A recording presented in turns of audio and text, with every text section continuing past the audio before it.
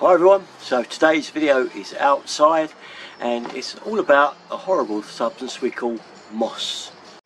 Now after a terrific wind last night, you can see we've got a lot of moss down here on the ground. It comes off of the roof and I've tried tons of stuff to stop it, but you can see it everywhere. After a good gale, this is what we get outside of our front door. So I'm going to take you up now to the loft and have a look at this roof. So I've just cleaned the gutter out yet again, because this gutter blocks up literally every month or so, and it's because of this lot on the roof.